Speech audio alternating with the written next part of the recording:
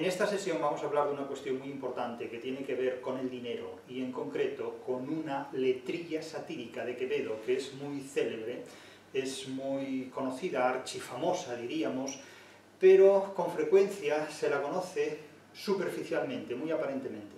Aquí vamos a profundizar de alguna manera en algunos de los componentes fundamentales de esta letrilla satírica de Quevedo y vamos a llegar lo más lejos posible, lo más lejos que podamos, de la mano de la literatura y de la mano del dinero, que no siempre viajan juntas, ni juntos. La literatura y el dinero no siempre viajan juntos. El dinero y el amor siempre viajan juntos, pero la literatura y el dinero no. La literatura selecciona mucho a sus compañeros de viaje y suele ser como los felinos, muy arisca con casi todo aquello con lo que se relaciona. De hecho, lo que vamos a ver aquí es una letrilla satírica. Vamos a leer primero esta letrilla satírica inicialmente para saber de qué hablamos y a continuación iremos exponiendo una serie de características fundamentales en relación con los presupuestos metodológicos que seguimos en la obra de la Crítica de la Razón literaria, que es lo que aquí sirve de referencia para interpretar lo que la literatura es. De tal manera que esta letrilla satírica de Quevedo que nace en 1580 y muere en 1645, pocos años después de haber salido de la cárcel de San Marcos de León, donde lo metió el conde duque de Olivares, simplemente por exigir derechos y libertades. La vida del ser humano siempre es una exigencia de derechos y libertades contra un poder opresor, y la literatura suele estar al servicio de las exigencias de la libertad. Quevedo nace, insisto, en 1580 y muere en pleno barroco, en plena apoteosis del racionalismo barroco español, en 1645. Y escribe entre toda su amplia obra literaria, escribe una letrilla satírica. ¿Qué son las letrillas? Las letrillas son composiciones poéticas, articuladas en varias estrofas, no excesivamente largas, no múltiples estrofas, de verso breve, de verso con frecuencia de arte menor, de versos con frecuencia de arte menor, que tienen una temática amorosa, lírica y satírica. En este caso, la temática va a ser satírica. Por lo tanto, las letrillas son composiciones poéticas que a veces también se han musicalizado bajo la forma de rondó o de romances. En este caso no llegamos a la musicalización, simplemente se trata de una letrilla de temática no amorosa, no estrictamente poética, no lírica, sino esencialmente satírica. Aquí hay que definir qué es una sátira. Una sátira es una crítica contra unas supuestas malas costumbres, es decir, contra una forma de comportamiento social que desde determinados criterios se tipifican como malas costumbres. Como malas costumbres. Veo que ustedes anotan mucho lo que yo digo, no es necesario, porque esto está escrito en muchos ámbitos y ya con ver de nuevo la grabación del vídeo lo tienen. Es decir, no hace falta que escriban todo si no quieren, pero vamos, si ustedes quieren escribir pueden hacerlo, pero no es estrictamente necesario. Quiero decir que la sátira es una crítica contra las que se suponen malas costumbres. Pero claro, ¿quién determina lo que está bien y lo que está mal? Pues, en este caso, el autor de la sátira. La sátira con frecuencia, cuando tipifica unas malas costumbres, lo hace por oposición a unas buenas costumbres. Y lo que hace es satirizar esas malas costumbres, esos malos comportamientos humanos, en nombre de una moral supuestamente correcta, en nombre de una moral políticamente correcta. Es decir, que una moral políticamente correcta, que se identifica con unas buenas costumbres, constituye un código que permite la ridiculización cómica, valga la redundancia, de aquellas costumbres que son incorrectamente políticas o que son directamente tipificadas como malas costumbres. La sátira además pretende corregir las costumbres burlándose de ellas, riéndose de ellas, retratándolas como algo grotesco, ridículo, que está por debajo de lo normal o al margen de lo normal, que eso es lo ridículo, lo que se desarrolla dentro de la paranormalidad o dentro de la subnormalidad, por utilizar estos prefijos. Lo que está por debajo de lo considerado como normal. Claro, habría que preguntarse qué es lo normal. Lo normal es lo que normalmente hace la mayoría de la gente, pero esto es enormemente aleatorio, porque en el nazismo lo normal, que era lo que hacía normalmente la mayoría de la gente, eran crímenes de guerra. Entonces esto, naturalmente, no nos acredita absolutamente nada, simplemente explica las cosas pero no las legitima, no las justifica. El caso es que aquí nos encontramos con una letrilla satírica donde se satiriza el uso patológico del dinero. Pero claro, ¿qué es un uso patológico del dinero? Según Quevedo, lo que se objetiva en esta letrilla satírica es un uso patológico del dinero. Vamos a verlo como la literatura, vamos a ver cómo la literatura de Quevedo, objetiva lo que Quevedo califica de un uso patológico del dinero. Es decir, un uso morboso, un uso nocivo del dinero, según la mentalidad quevedesca. Naturalmente, las ideas de Quevedo sobre el uso patológico del dinero no tienen por qué coincidir con las ideas de otras personas. Probablemente Shylock, el protagonista, uno de los protagonistas, junto con Antonio, del mercader de Venecia, no estaría de acuerdo con las ideas que Quevedo tiene sobre el dinero. Y es posible que los amigos del comercio, a quienes ya fallecido, Escotado, hoy fallecido, Escotado, dedicó una trilogía en contra de los enemigos del comercio y por tanto a favor de los enemigos del comercio, probablemente tampoco tendrán las mismas ideas que Quevedo tiene sobre el dinero. Aquí vamos a examinar las ideas que Quevedo tiene sobre el dinero y no vamos a defender ni a los unos ni a los otros. Esta es una clase de explicación literaria, es decir, es una interpretación científica de la literatura que nos puede llevar muy lejos, nos lleva más allá de lo que es la ciencia literaria, pero que naturalmente permite conocer lo que a principios del siglo XVII se podía pensar sobre el uso patológico del dinero. Y la pregunta incluso cabe hacerse en los siguientes términos, es decir, ¿hay algún uso del dinero que no sea patológico? Es lo que se puede ya plantear a alguien freudianamente o psicoanalíticamente. Vamos a leer la letrilla. Ya advierto que la letrilla se remata siempre con un estribillo, que es un verso o un conjunto de versos que como figura fónica recurrente se repite siempre al final de cada estrofa.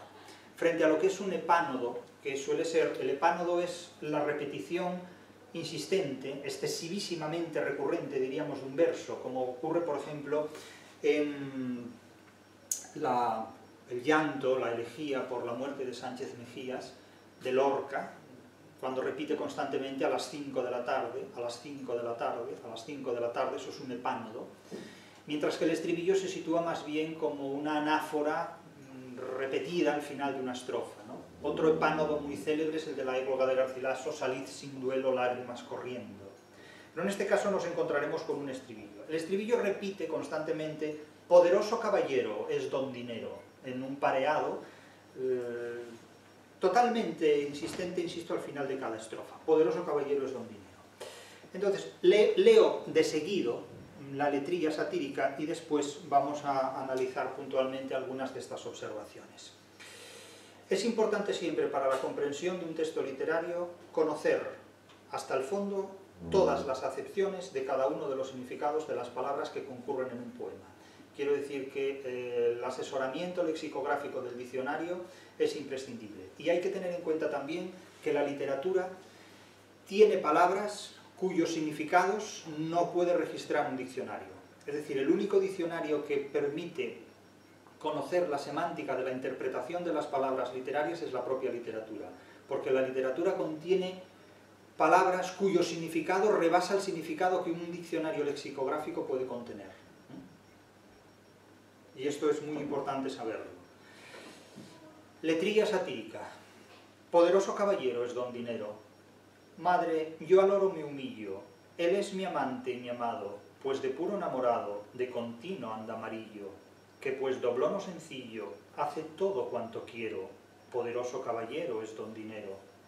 Nace en las Indias honrado, donde el mundo le acompaña, viene a morir en España, y es en Génova enterrado, y pues quien le trae al lado es hermoso aunque sea fiero, poderoso caballero es don dinero. Es galán y es como un oro, tiene quebrado el color, persona de gran valor, tan cristiano como moro, pues que da y quita el decoro y quebranta cualquier fuero, poderoso caballero es don dinero.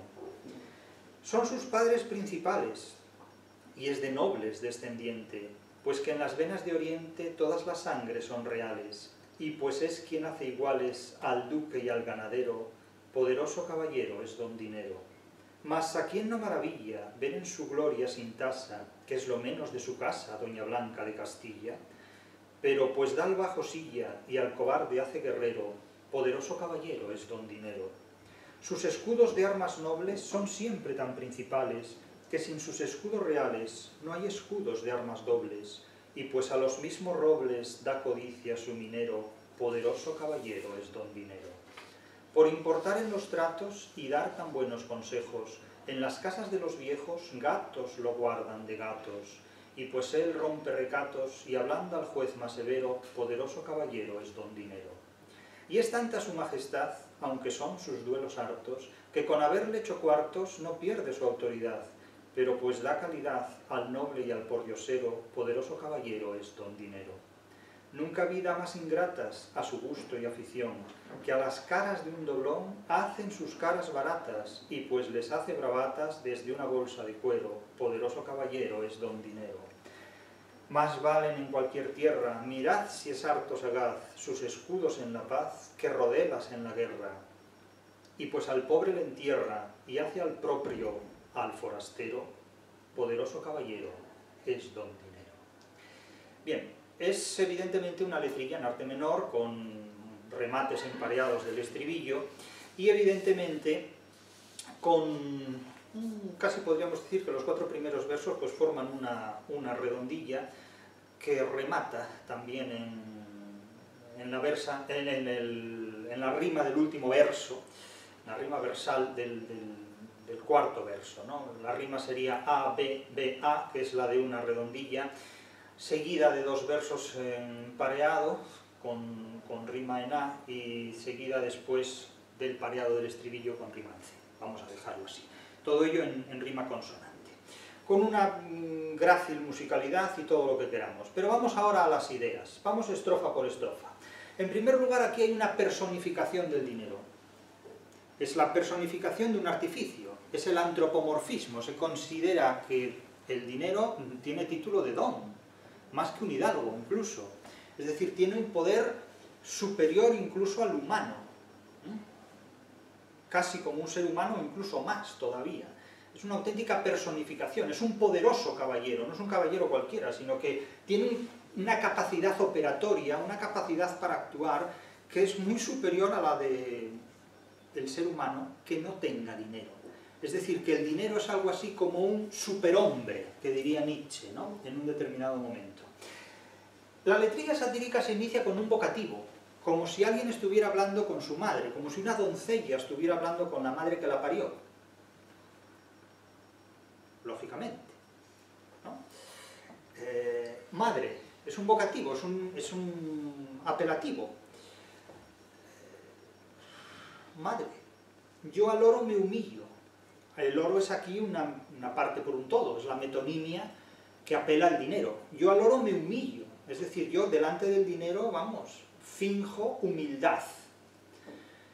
Él es mi amante y mi amado, es decir, yo lo quiero. Pues de puro enamorado de continuo anda amarillo. ¿Por qué amarillo aquí? Porque se atribuye en la época que los enamorados adquieren un color amarillo en la tez, en la cara, por la palidez, por las emociones que experimenta el amor. Entonces, el color del dinero, que naturalmente tiende al oro, ese amarillo brillante, hace todo cuanto quiero. Es decir, yo por el dinero hago lo que haga falta. Tiene poder sobre mi voluntad. Hace todo cuanto quiero. Poderoso caballero es don Dinero. Es decir, aquí hay una auténtica apelación en virtud de la cual una doncella por dinero hace lo que haga falta. No hay problema. Claro, se está criticando, se está satirizando desde la primera estrofa la subordinación de la voluntad humana a un poder en virtud del cual quien ostenta ese poder puede conseguir cosas que no consigue quien no tiene ese poder, quien no tiene la potestad del dinero, el poder del dinero, en definitiva. Entonces, claro, aquí se comienza a satirizar el comportamiento del ser humano que ante el dinero puede fingir virtud, puede fingir humildad, puede fingir lo que sea necesario con tal de obtener dinero. Esta ridiculización de la virtud, claro, se ha dicho a veces que la virtud solo existe allí donde hay un vicio que ocultar. Claro, el dinero cambia las cosas, altera la conducta humana, etcétera, etcétera. Seguimos en la segunda estrofa. Esta estrofa es muy reveladora. Nace en las Indias honrado, donde el mundo le acompaña. Viene a morir en España y en Génova es enterrado. Claramente hay una referencia a los banqueros genoveses. Es decir, la banca italiana, desde que los gremios, y vamos a hablar pronto de los gremios y del derecho mercantil, desde que los gremios se desarrollan, se inicia una actividad bancaria, una actividad financiera, que naturalmente va a suponer la hipoteca de muchas de las actividades bélicas de los países del mundo, desde que hay países y desde que hay mundo y desde que hay banca. Es decir, el debate actual sobre el poder, respecto al poder que tienen los grandes magnates del mundo, las inversiones bélicas, etc., es un tema de gran resonancia. Muy antiguo. Nace en las Indias honrado, donde el mundo lo acompaña, viene a morir en España y es en Génova enterrado. Es decir, aquí hay tres ejes geográficos muy claros: las Indias españolas, la España peninsular y los banqueros genoveses, ¿no?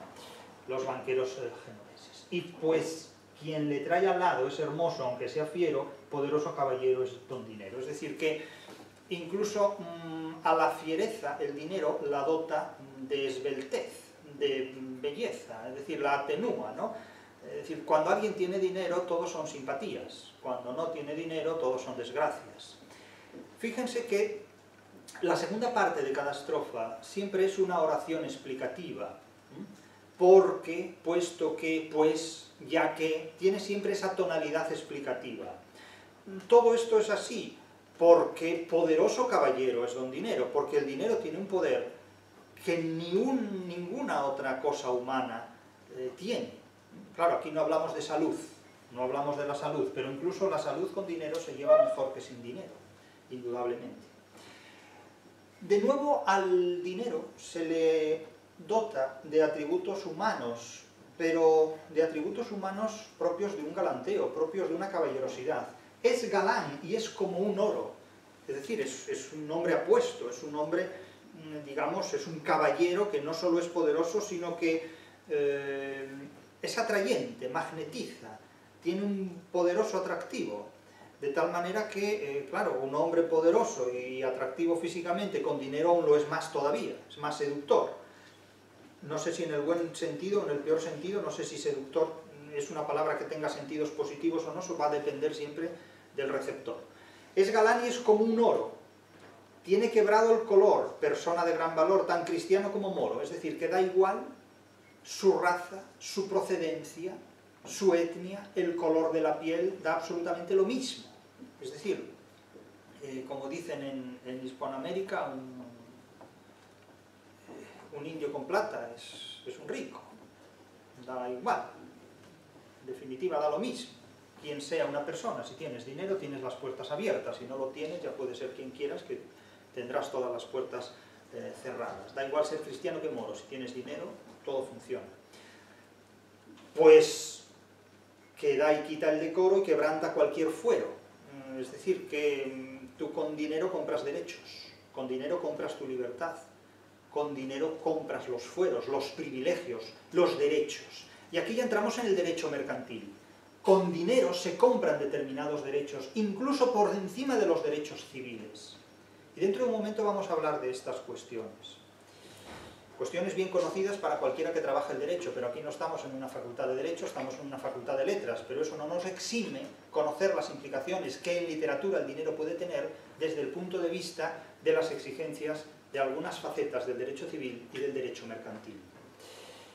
En la siguiente estrofa se dice: son sus padres, los padres del dinero, padres principales, y es de nobles descendiente, pues que en las venas de Oriente todas las sangres son reales, y pues es quien hace iguales al duque y al ganadero.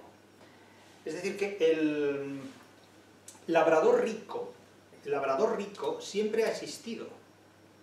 Si se recuerdan episodios del Quijote el episodio del Quijote en el que el rico labrador Camacho se va a casar con Quiteria y el pobre labrador Basilio, al final por amor, le arrebata la novia, le arrebata a la propia Quiteria, Camacho es un labrador rico. Por lo tanto, no se puede considerar que en la España del siglo de oro hubiera la miseria de la que con frecuencia tantas veces se habla. Había gente rica que no era noble. Había labradores ricos. Y abundantes pasajes de la literatura nada idealista nos ofrecen estos hechos. Los labradores ricos. Y desde luego, el dinero igual al duque y al ganadero. Y aquí el propio Quevedo lo advierte. Nótese que en el cuarto verso de esta estrofa, todas las sangres son reales. Aquí lo que tenemos es una silepsis o dilogía, porque los reales apuntan no solo a la vida real, a la vida cortesana, sino también a la unidad monetaria, el real. Es decir, una silepsis o dilogía es lo que se produce cuando una sola palabra, una sola y única palabra presenta simultáneamente dos significados que entran en difracción. A veces en una difracción semánticamente dialéctica, en otra simplemente resonante o reverberante. Esta letrilla está saturada de dobles sentidos, está saturada de silepsis o dilogías y de otra figura retórica que vamos a ver más adelante. Pero está saturada de esas dos figuras retóricas, la silepsis o dilogía, que es un término que tiene dos sentidos simultáneos. Las sangres son reales, son sangres de reyes, sangres de aristócratas, y sangres son reales, ¿por qué? Pues porque tienen muchas unidades monetarias, porque tienen mucho dinero, en definitiva, ¿no? Y en este punto hay una neutralización estamental. Lo mismo es un burro que un gran profesor, dice el tango de Discépolo. Bueno, aquí lo mismo es un duque que un ganadero, por el dinero, que es poderoso caballero. Y prosigue la siguiente estrofa con un merotema, es decir, una pregunta que no tiene respuesta inmediata. Mas a quién no maravilla ver en su gloria sin tasa, que es lo menos de su casa, doña Blanca de Castilla. Claro, doña Blanca de Castilla es de nuevo una silepsis o dilogía, porque podemos pensar en la reina, doña Blanca de Castilla, o en estar sin blanca, es decir, no tener dinero, no tener una blanca en Castilla, no tener una moneda en Castilla. De nuevo aquí hay ese ejemplo de silepsis o dilogía donde un mismo término, Blanca de Castilla, apela a la reina y apela también a no tener una moneda en Castilla.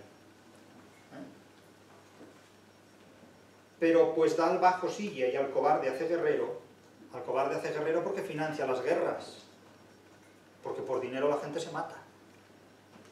Por dinero la gente incluso es valiente. ¿Qué magnate no ha financiado una guerra? Desde el origen de las peleas humanas y desde el origen del dinero, ¿no? Estos son debates muy abiertos, la gente discute acerca de quién paga las guerras, son debates constantes y permanentes. Prosigue la siguiente estrofa. Sus escudos de armas nobles son siempre tan principales que sin sus escudos reales no hay escudos de armas dobles. Aquí tenemos de nuevo la silepsis o dilogía, porque los escudos se refiere a los emblemas, a los blasones, a la heráldica, y se refiere también a la moneda. Un escudo, dos escudos, tres escudos, etc. ¿De acuerdo con esto? A la moneda, como unidad de cambio. Entonces, sus escudos de armas nobles hace referencia al blasón, a la heráldica. Son siempre tan principales que sin sus escudos reales, claramente apela a la moneda, pero los reales, los escudos de los reyes o los escudos de las unidades monetarias, de nuevo, ¿no? No hay escudos de armas dobles. Quiero decir que con dinero todo se compra, incluso hasta los títulos nobiliarios, aunque los nobles no consideraban digno el trabajo. No consideraban digno el trabajo, sino que lo que consideraban digno eran vivir de las rentas que generaban los que trabajaban para ellos. Quizás la situación no ha cambiado mucho, lo que ocurre es que antaño los nobles no trabajaban y otros trabajaban para procurarles sus rentas y hogaño tal vez los nobles se han hecho grandes empresarios o no, o los grandes empresarios lo son sin ser nobles. Hablamos de grandes magnates, no de empresas que facturan cientos de miles de euros, sino millones de millones de millones de millones de euros al mes. Empresas que a lo mejor hay 10 o 12 en el mundo, nada más. Nada más. Y pues los mismos robles da codicia su minero, etcétera, etcétera. Aquí nos vamos a encontrar con otra figura retórica que también es clave en esta letrilla, que es la antanaclasis. La antanaclasis o atanaclasis es una variante de la silepsis, pero con matices. Un ejemplo de antanaclasis muy típico es: no toda la rosa es rosa. Es decir, no todas las rosas son de color rosa, sino que hay rosas blancas, hay rosas amarillas, hay rosas rojas, etc. Entonces la antanaclasis tiene un toque de paradiástole, es decir, la antanaclasis consiste en plantear un término, enunciar un término, y acto seguido repetir el mismo término pero con un sentido diferente, que de alguna manera matiza, corrige, neutraliza, ecualiza y resemantiza al anterior. Entonces, claro, decir sus escudos de armas nobles que sin sus escudos reales. Es decir, aquí se produce una antanaclasis porque la segunda mención de escudos ya apela a un referente diferente. Del mismo modo que afirmar que no toda la rosa es rosa, no todas las rosas son rosas, puede parecer una contradicción o puede ser lo que es, y acaso inicialmente no parece, que es una matización de que no todas las rosas son de color rosa, simplemente. Estas dos figuras, tanto la silepsis o dilogía como la antanaclasis, con ese toque de paradiástole, de matización, son claves en esta letrilla satírica. Vamos a las cuatro últimas estrofas, que son reiterativas de lo anterior, pero que nos van adentrando en el derecho mercantil. Por importar en los tratos, por importar tanto como por, es decir, la importación y por dar valor. Hablar de valor es hablar de precio, siempre. Por importar, porque importa, porque tiene valor o porque simplemente se lleva a cabo en el contexto de una importación. Por importar en los tratos, tratos que naturalmente remiten a una actividad mercantil, a un derecho mercantil. Ya existente el derecho mercantil en la época de Quevedo, pero el derecho mercantil no existió desde siempre. Por importar en los tratos y dar tan buenos consejos, aquí evidentemente hay una ironía. Los buenos consejos, quiere decir, si quieres ganar dinero tendrás que hacer cosas que tal vez sean contrarias a tus principios. Pero ¿qué vale más, el dinero o tus principios? Eso cada cual sabrá. ¿Por qué se quiere vender, alquilar o por qué no se quiere vender o alquilar? En las casas de los viejos, gatos lo guardan de gatos. Este verso, el cuarto, gatos lo guardan de gatos, es una antanaclasis feroz, felina, podríamos decir. Cuando se dice en las casas de los viejos, en las casas de gente vieja, que se supone que por los muchos años acumulados, ha acumulado también mucho dinero, lo cual es mucho suponer, pero se supone. Gatos lo guardan de gatos. El primer gato, el primer término, el primer gato aquí, hace referencia a un saco de dinero, una bolsa de dinero, que con frecuencia se utilizaba el pellejo de un gato, la piel de un gato, para llenarlo de dinero. Entonces a eso se refiere. Pero el segundo gato hace referencia a ladrones. Es decir, son palabras que casi diríamos homónimas.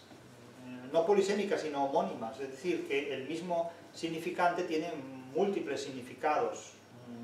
O simplemente hay una concordancia de significante cuando en realidad los significados son completamente diferentes. Es un caso más que de polisemia, de homonimia. Entonces, se trata de una antanaclasis felinamente feroz, vamos a decirlo así. Es decir, bolsas de dinero lo guardan de ladrones. Pero la literatura no se expresa en un sentido literal, sino que se expresa en un sentido intencional. De tal forma que gatos lo guardan de gatos. Y claro, alguien que no sepa la semántica de las palabras, pues no entenderá el verso. O alguien que trate de leer la poesía en un sentido literal no entenderá que gatos lo guarden de gatos. Va a pensar que es una serie de dibujos animados donde unos gatos protegen a otros gatos de otra... O sea, eso es una chorrada. ¿Entiende lo que quiero decir con esto? Es decir, la literatura no exige lo sensible, la literatura exige lo inteligible. Por eso cuando nos enfrentamos a la literatura tenemos que dar cuenta de ideas racionales, de criterios, de análisis, de conceptos científicos, cuando hablamos de antanaclasis estamos hablando de conceptos científicos, de conceptos retóricos. Claro, cuando a veces la gente dice, no, es que la literatura es inexacta, serás inexacto tú. La literatura es tan inexacta, es tan exacta o tan inexacta como cualquier otra realidad. ¿Qué exactitud hay en la medicina? Cuando a veces resulta muy difícil dar un diagnóstico porque aparece una nueva enfermedad que no ha sido codificada previamente, ¿no? ¿Acaso en la medicina se acierta automáticamente en todos los planteamientos y aplicaciones que se hacen, desde las alergias hasta las pandemias? Es decir, la interpretación literaria dispone de un sistema conceptual que funciona como una ciencia perfectamente. Cuando hablamos de antanaclasis, claramente hablamos de un verso como gatos lo guardan de gatos. Y esto es tan rotundo, tan claro y tan distinto como afirmar que un triángulo es un polígono de 3 lados. Es absolutamente indiscutible. Cualquiera que niegue que en el verso gatos lo guardan de gatos no hay una antanaclasis, carece de conocimientos científicos acerca de lo que la literatura es en este punto. Por lo tanto, cuando alguien nos dice, es que la crítica es subjetiva, será subjetivo tú. Pero la crítica es perfectamente objetiva cuando trabaja con conceptos objetivos que afirman, como en este caso, que aquí hay una antanaclasis y esto es innegable. De la misma manera que en geometría afirmar que no es posible un octaedro regular, porque no es posible un octaedro regular, es un hecho impepinable, es decir, es un concepto claro y distinto. Es decir, afirmar que no es posible una interpretación científica de la literatura es no saber ni lo que es la ciencia ni lo que es la literatura. Ni saber tampoco que se es tonto cuando se dice semejante cosa, en definitiva. Gatos lo guardan de gatos. Y pues él rompe recatos y ablanda al juez más severo, es decir, es posible corromper la justicia con dinero. Ablanda al juez más severo es una manera muy sutil, muy irónica, muy cínica de decir que un juez puede incurrir en injusticia a cambio de dinero. Estamos hablando de Quevedo y del siglo XVII, no tenemos nada que decir respecto al siglo XXI, nada de esto. Y es tanta su majestad, la majestad del dinero, aunque son sus duelos hartos, sus sufrimientos hartos, porque para conseguirlo hay que trabajarlo, que con haberle hecho cuartos, es decir, cuartearlo, lo que diríamos tiene suelto, es decir, reducir la moneda a cuartos. O también lo que llamaríamos los cuartos. No los cuartos de una casa, sino lo que llamaríamos mismamente en gallego, os cartos. O diñeiro, en definitiva, ¿no? Los cuartos. De nuevo es un caso de silepsisodilogía. Cuartear una moneda en unidades monetarias más pequeñas, cuartearlo, en definitiva esos son los cuartos. Lo suelto, la calderilla, en definitiva. Pero pues da calidad al noble y al pordiosero. Es decir, un pordiosero con dinero ya no es un pordiosero. En todo caso será un noble disfrazado. Algo de lo que está bastante lleno, no solo el siglo XVII en su literatura, sino también la modernidad. Hay muchos ricos disfrazados de pobres, porque así caen más simpáticos. ¿Cuántos futbolistas llevan pantalones rotos? Y sin embargo, ¿cuántos pobres pueden permitirse un coche como el que tienen algunos futbolistas? Claro, hay un viaje de ida, pero no de vuelta. Nunca vi damas ingratas a su gusto y afición.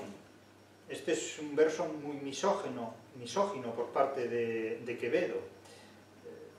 Lo mismo podemos decir de los hombres.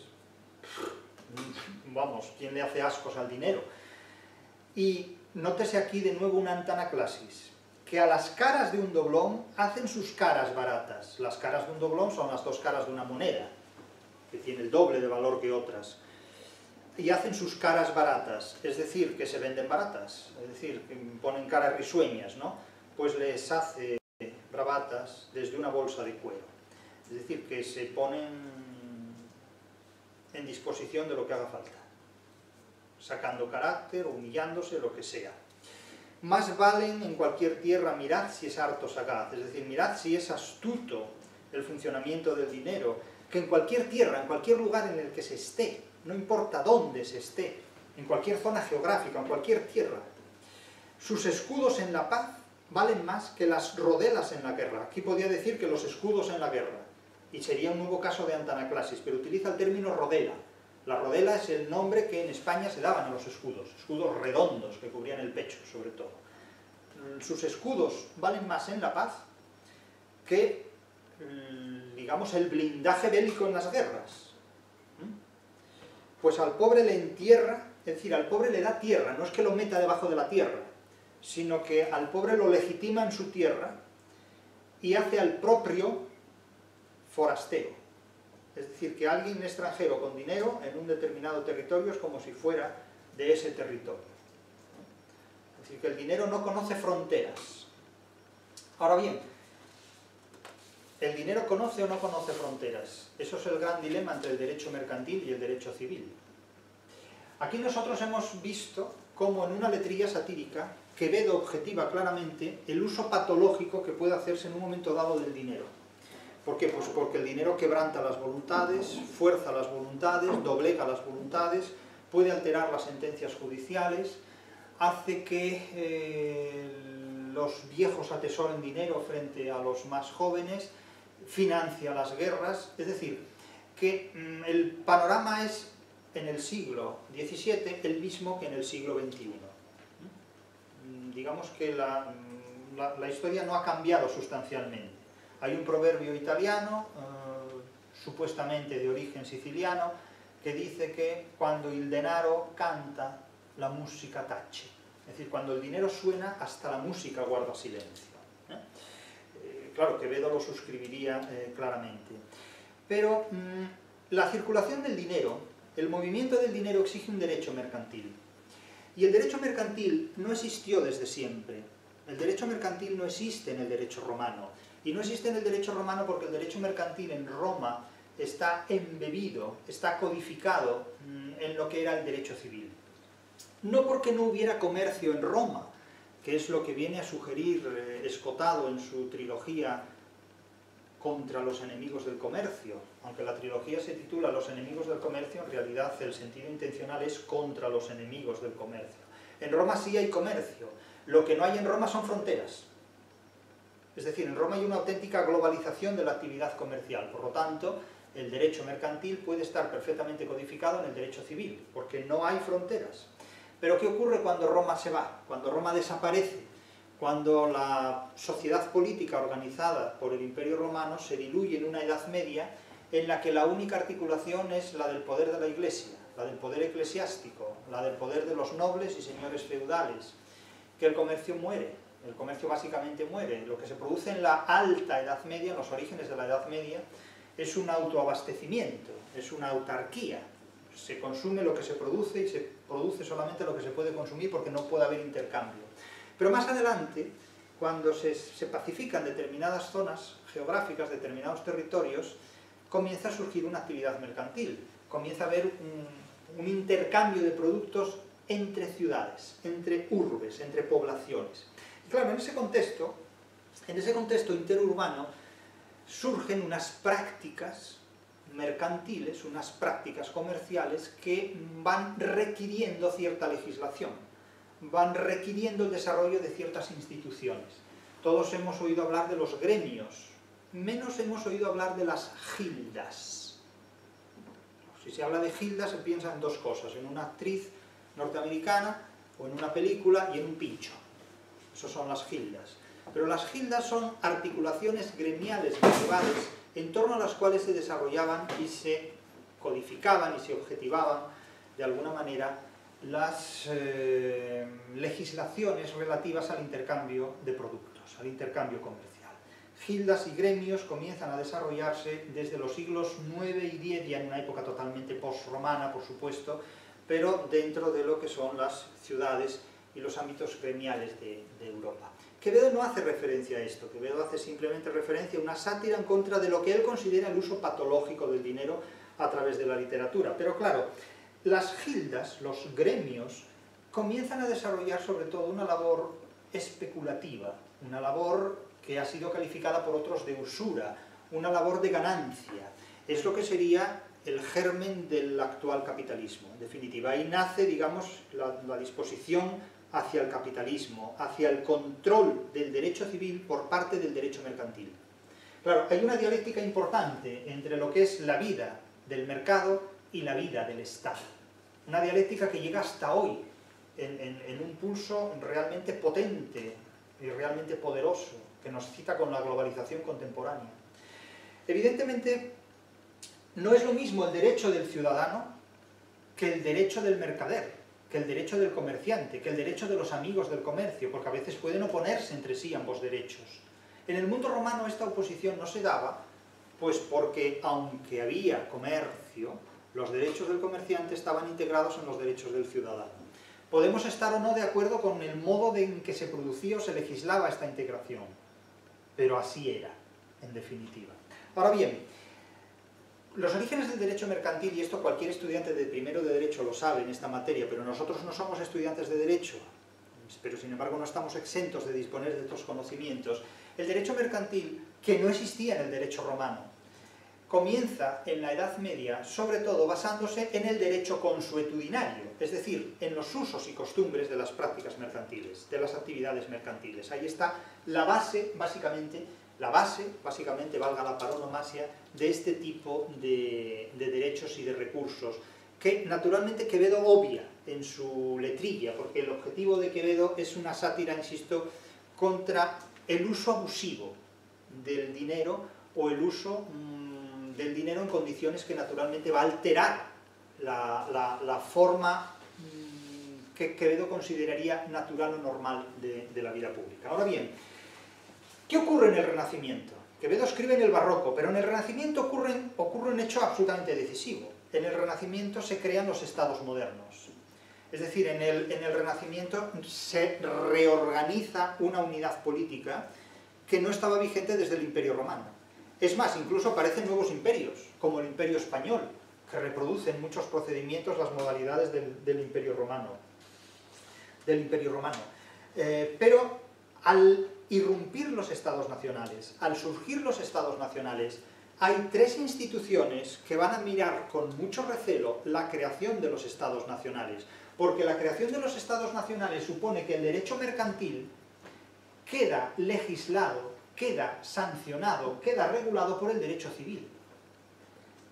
¿Cuáles son estas tres instituciones que ven con mucho recelo la aparición de los estados nacionales? Las gildas, los gremios de los comerciantes, la Iglesia católica, que deja de tener un control absoluto sobre la latinidad, la Iglesia, cristiana, que la católica vino después cuando se produce el cisma, luterana, y otro estamento, que son los nobles, que vivían con privilegios forales.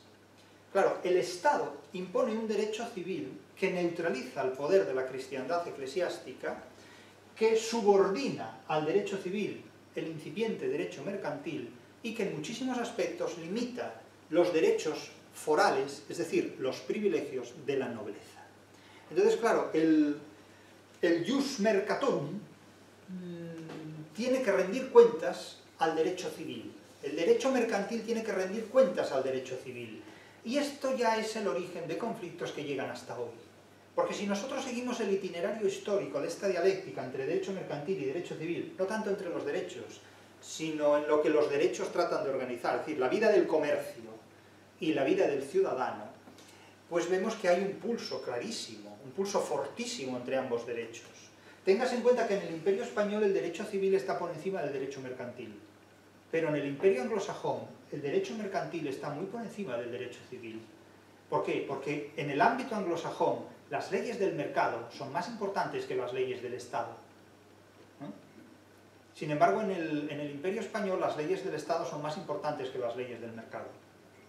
Claro, según lo que vayamos a defender, estaremos en posiciones muy opuestas. Claro, el capitalismo extremo, que pulsa el botón de la crematística, es decir, del enriquecimiento patológico con el dinero, pues naturalmente considera que el derecho civil debe estar dentro del derecho mercantil. Que los derechos civiles son algo que queda a un lado porque es más importante el derecho del comercio, el derecho del comerciante, el derecho del magnate que el derecho del ciudadano. De hecho, el derecho del ciudadano debe caber en una hoja de reclamaciones. Deben ser los derechos del consumidor. Pero claro, es que no son los mismos derechos los del consumidor que los del ciudadano. ¿Qué puede más, el derecho mercantil, el derecho del comercio o el derecho de la ciudadanía? Esta es una pugna que la globalización de hoy ha sancionado de forma definitiva en favor de los derechos del comercio. Es decir, los derechos del mercado están por encima de los derechos del ciudadano, de los derechos del Estado. Pero esto no siempre fue así. Desde luego Quevedo es partidario ya no de un derecho civil, sino de un derecho canónico. ¿No? Nos vamos por otra vía, todavía mayor. Pero claro, los estados nacionales aparecen en el siglo XIV. Uno de los estados nacionales que primero aparece es España, constituyéndose prácticamente en 1469, por supuesto en la fecha clave de 1492. Pero son estados que limitan el poder eclesiástico, que limitan el poder que reorganizan, mejor dicho, el poder del comercio y que limitan enormemente el poder foral. Y eso supone muchísimos conflictos que llegan hasta hoy. Claro, el derecho mercantil ya no puede basarse desde el siglo XIV-XV en las prácticas consuetudinarias, porque esas prácticas consuetudinarias deben estar legisladas en un derecho civil. Deben pasar por el filtro de un gobierno, de un Estado, no solo del gobierno del mercado, sino del gobierno del Estado, y eso es enormemente importante.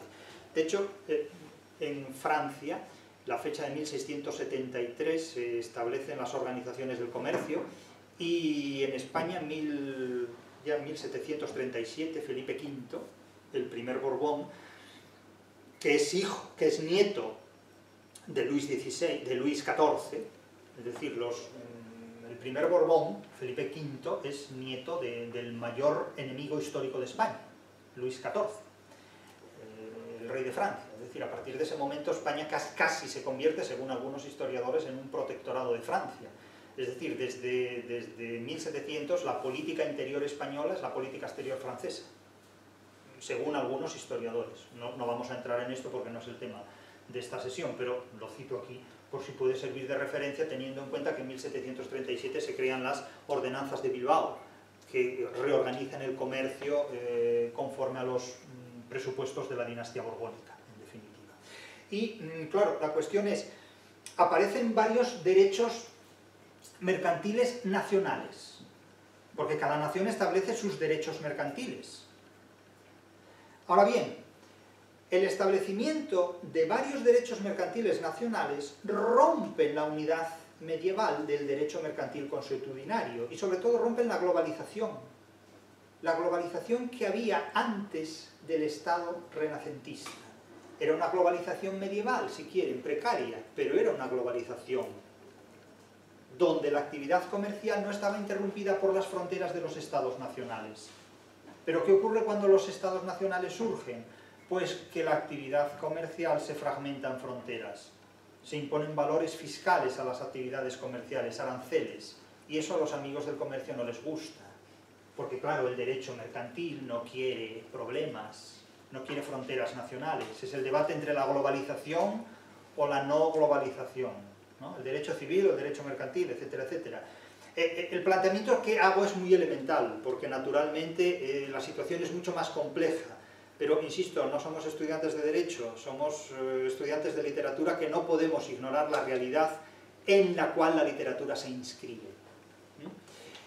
Y ese es un planteamiento que nos lleva hasta hoy, porque la literatura hay que interpretarla siempre desde el presente. La literatura no podemos interpretarla como un fósil, no es una fosilización de ideas pretéritas, sino que tiene que explicarse desde el presente en el que estamos para poder entender mejor el presente en el que nos encontramos. Es decir, no podemos explicar a Quevedo como si Quevedo estuviera muerto aunque lo esté. Tenemos que explicar a Quevedo como si Quevedo estuviera aquí presente y nos hablara, ¿no? Directamente. Tenemos que revitalizar las ideas de Quevedo, aunque hayan sido paridas y escritas a principios del siglo XVII, porque la actualidad que tienen sigue siendo enorme ante los problemas a los que nos enfrentamos. Y sobre todo, porque el racionalismo que hay en la literatura española del siglo XVII es muy superior al racionalismo que se pretendió establecer desde la Ilustración europea y europeísta, cuando Alemania sale de una Edad Media que llega prácticamente hasta Kant. Es decir, el racionalismo español que había en el siglo XVII era muy superior al racionalismo que la Ilustración europea del idealismo alemán, que es una filosofía incompatible con la realidad, logró alcanzar. Es decir, en España había mucho más racionalismo en el siglo XVII que el que había en Europa en el siglo XVIII. Lo que sucede es que no se ha sabido entender ese racionalismo y no se quiere entender. léase a Quevedo, donde lo encuentran. Entonces, claro, desde el momento en que tenemos varios derechos mercantiles nacionales, queda quebrada, queda segmentada, queda fracturada la globalización comercial que había durante la Edad Media. Y naturalmente, claro, la lex mercatoria ya no es la misma, porque la lex mercatoria queda sujeta al derecho civil de cada uno de los estados. Claro, ¿qué derecho nacional es aplicable a un derecho mercantil internacional? ¿Qué derecho civil nacional se aplica a un derecho mercantil internacional? Pues el del más fuerte. En el mundo actual, el país más fuerte del mundo es Estados Unidos, por lo tanto, Estados Unidos aplica su derecho mercantil al derecho mercantil de otras naciones. Si lo quieren aceptar bien y si no también, porque las leyes del mercado se imponen a las leyes del Estado. Pero frente a Estados Unidos está China, que es otro modelo de Estado y otro modelo de derecho mercantil, ¿o no? Eso la dialéctica del mercado lo va a establecer por sí mismo. Pero el planteamiento queda abierto, porque poderoso caballero es don dinero, desde luego. Entonces, claro, se puede contraponer, se puede enfrentar, se puede, en definitiva, construir un derecho civil enfrentado a un derecho mercantil, como sostienen algunos juristas, o se debe suprimir el derecho mercantil y subsumirlo en el derecho civil, es decir, se deben borrar la frontera entre uno y otro derecho.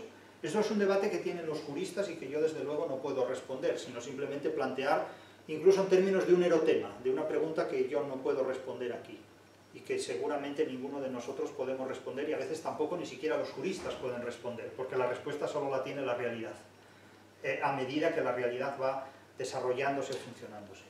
Ahora, quiero citar aquí una frase del jurista Eduardo Valpuesta Gastaniza, que me ha remitido amablemente la profesora de Derecho Mercantil, Cristina Escribano Gamir, donde Gastaniza, que es un jurista en este ámbito, advierte que la diversidad de derechos nacionales supone la distorsión de un mercado único. Claro, la pluralidad de derechos nacionales, de derechos civiles, privados nacionales, supone la distorsión de un mercado único. Eso supone el quiebre de la globalización. Claro, en esta disputa entre un mercado único, global, que puede imponerse como un pulso que gana la batalla al derecho civil de estados nacionales, supone que los estados nacionales desaparecen. Es decir, que hay razones en el siglo XXI para suponer objetivamente que los estados nacionales que nacieron en el Renacimiento hoy se disuelven, hoy se desvanecen, porque son más poderosas las leyes del mercado que las leyes del Estado. Este es un triste pareado, pero, bueno, triste para unos, para otros es muy alegre, porque los amigos del comercio dicen: nosotros tenemos más presupuestos de los presupuestos que manejan muchos estados, y muchos estados dependen de nuestros negocios. Y nosotros podemos hacer que un Estado quiebre si queremos, porque los Estados, con sus leyes civiles, no tienen el poder que nosotros, los amigos del comercio, con las leyes del mercado, tenemos sobre los Estados. Entonces, claro, preguntarse hoy si el derecho civil puede subsumir al derecho mercantil quizás sea una ilusión, porque el poder que tiene hoy día el mercado es muy superior al que puede ofrecer cualquier Estado. No, es que si hoy Quevedo reescribiera esta letrilla, diría que el dinero es el superhombre de Nietzsche. O sea, Nietzsche buscaba el superhombre en la metafísica, ¿no? En el nihilismo, en Dios. O sea, fijémonos a dónde llegaba la perturbación mental de una filosofía como el idealismo alemán. O sea, estaba buscando fantasmas en el más allá, cuando el superhombre no es el inconsciente freudiano, el superhombre es el poder del mercado, en definitiva.